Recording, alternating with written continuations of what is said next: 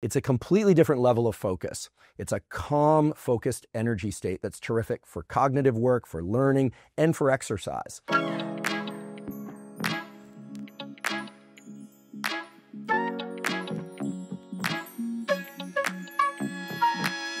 So what makes yerba mate, and MATEINA yerba mate in particular, different from the caffeine stimulation you get from something like espresso or coffee or an energy drink is that with yerba mate, it's a very even rise in energy. It's very sustained. It lasts a couple of hours, and it tapers off very gradually, so there's no crash.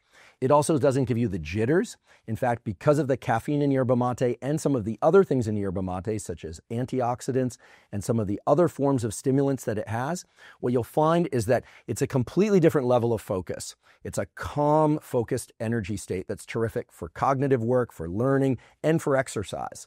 So all around, the experience with yerba mate is distinctly different than the experience of caffeine from coffee, espresso, or certainly from an energy drink.